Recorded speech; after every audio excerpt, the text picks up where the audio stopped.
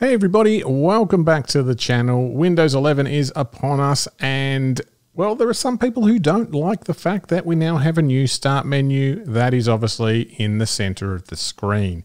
And some of my colleagues actually asked me, is there any way of putting the old start menu back? And actually I said, sure, just install Windows 10. But look, the reality is there are some people who are going to be holding out. They're going to want to go back to where everything was in the past. So they're going to want to move all of this over to the left-hand side.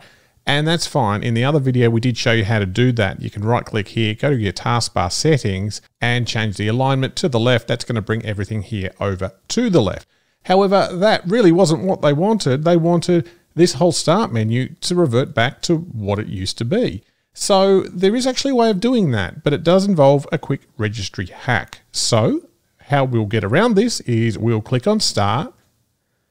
We're going to type in regedit and we'll hit enter. That's just going to launch this registry editor.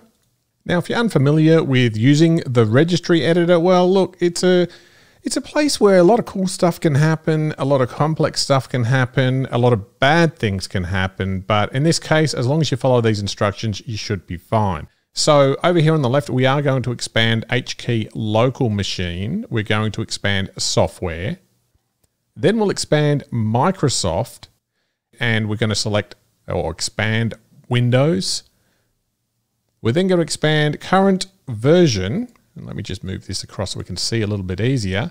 We're then going to expand Explorer and we'll select Advanced.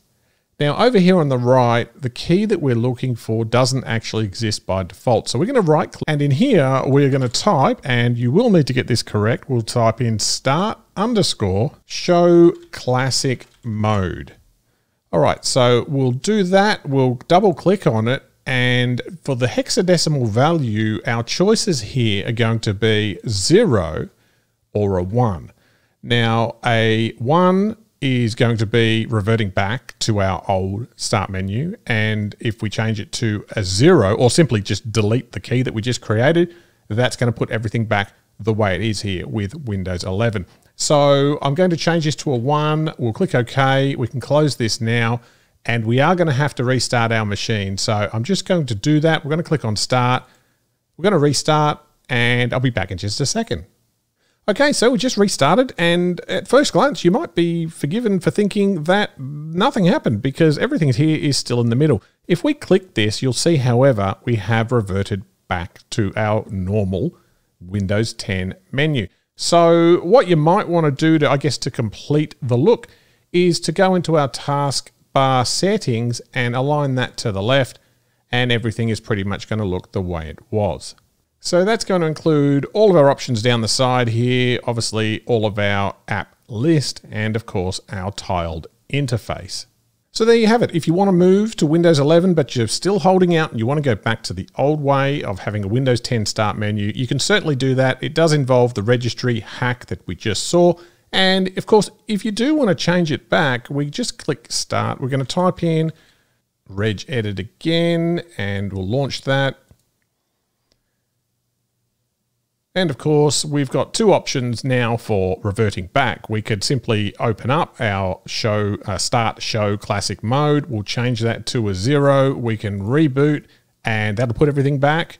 Of course, we still will have to do the additional step of moving all the icons back into the middle. In fact, let's just restart our machine.